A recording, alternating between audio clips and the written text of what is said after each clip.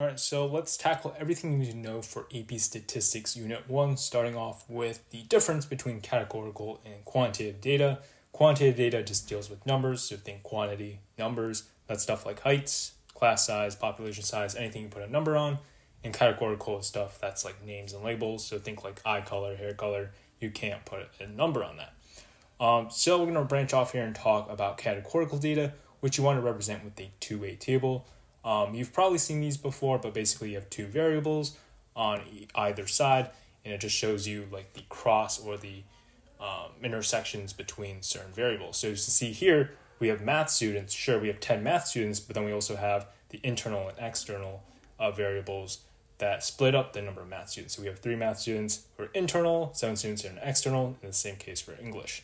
So the important thing you need to understand is a couple vocab terms that the AP might use in your teachers might use on your midterm is marginal relative frequency. That's a percentage of the data in a single row or column compared to the total.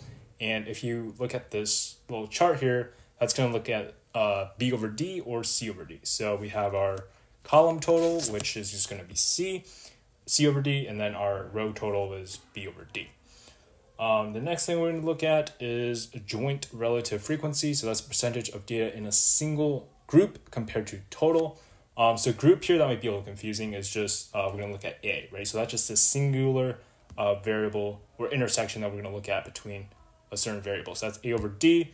And if we look in our two-way table with actual variables, that's something like math internal. So that'd be 3 over 23. Or maybe we want to look at external English. So that's, we look down English, external, so that's 9 over 23. Okay, so next we're going to talk about conditional relative frequencies. That's percentage of data in a single category when you're given a specific group. So now that we're going to be looking at A over B or A over C.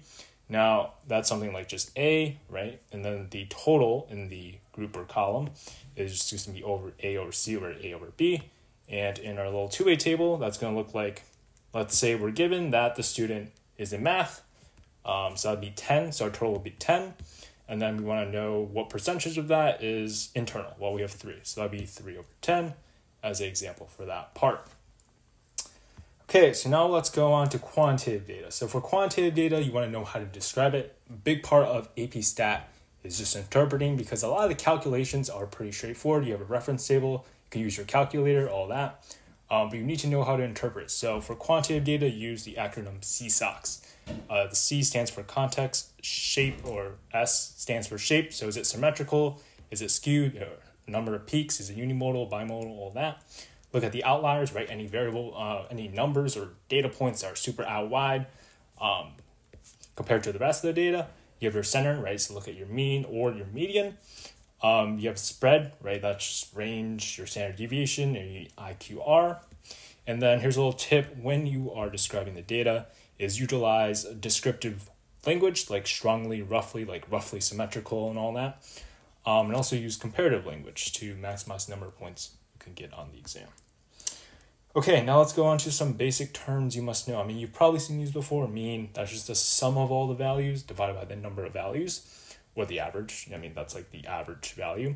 Standard deviation is just a measure of variation. And here's an important part when you're describing it in context, okay? So you want to say like the value / context, it typically varies by standard deviation value from the mean of mean. Okay, that sounds kind of weird, so let's look at the example. The average PrepWorks subscriber's IQ typically varies. So PrepWorks subscriber's IQ is the value / context. Always put it in context.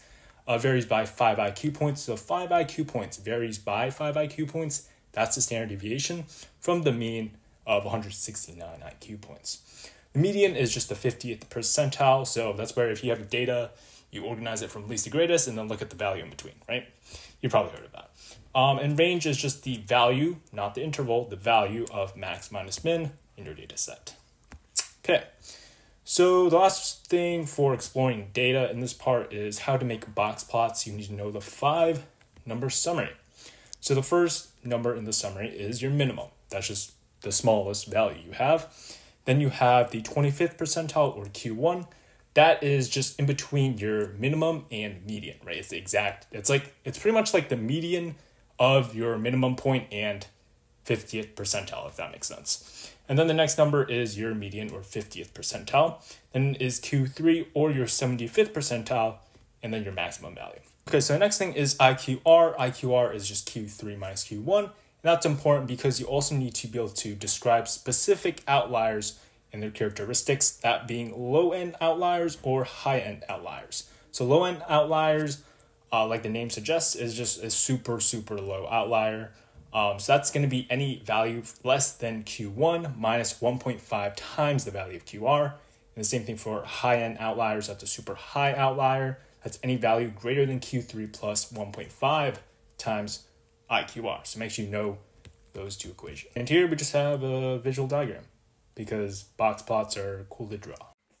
All right, so to round off AP Stat Unit 1, we just have a couple more terms and then we'll get into normal distributions.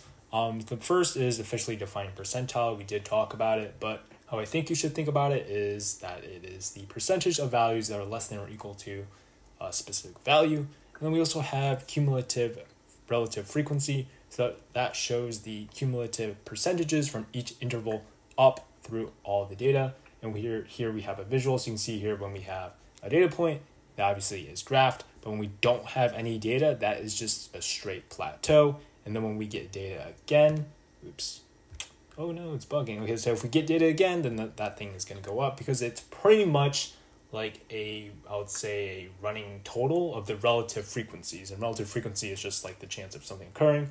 So that's like the occurrence or frequency over the total.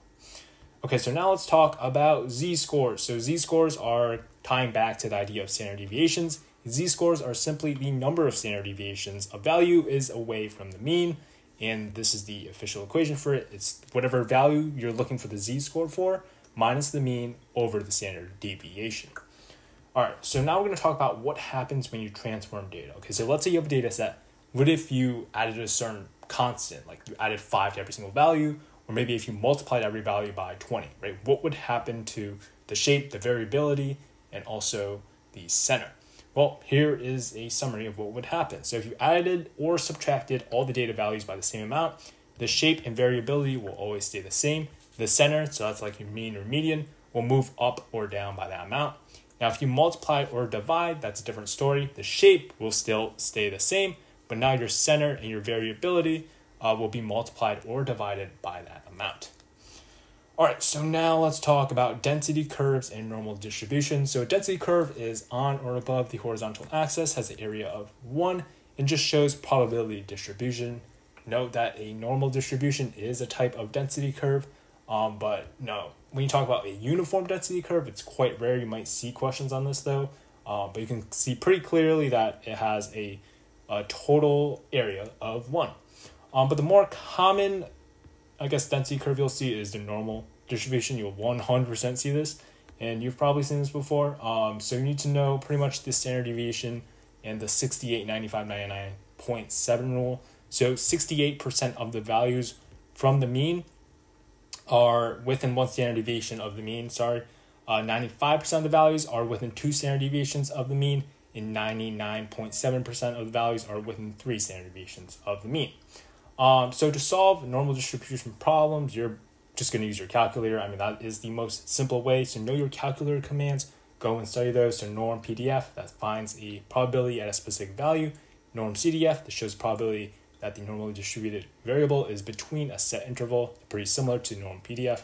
And then we have inverse normal, which pretty much does the reverse of these calculations. It finds the value that corresponds to a given percentile, or on your calculator, it might be denoted as quote unquote area, okay? All right, so the final thing we're gonna talk about is super niche, but I'm still gonna include it because it's on the CED. That's a normal probability plot. So what it does is it plots the actual values versus the theoretical z-values. Okay, so these theoretical z-values are the z-values you would get if the actual data points were normally distributed, okay? So it pretty much just shows you how well the data fits a normal distribution, and that's, something you might see like that.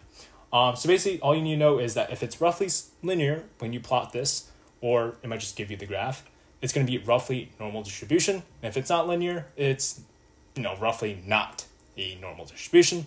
And yeah, that does it for everything you need to know for AP Statistics Unit 1.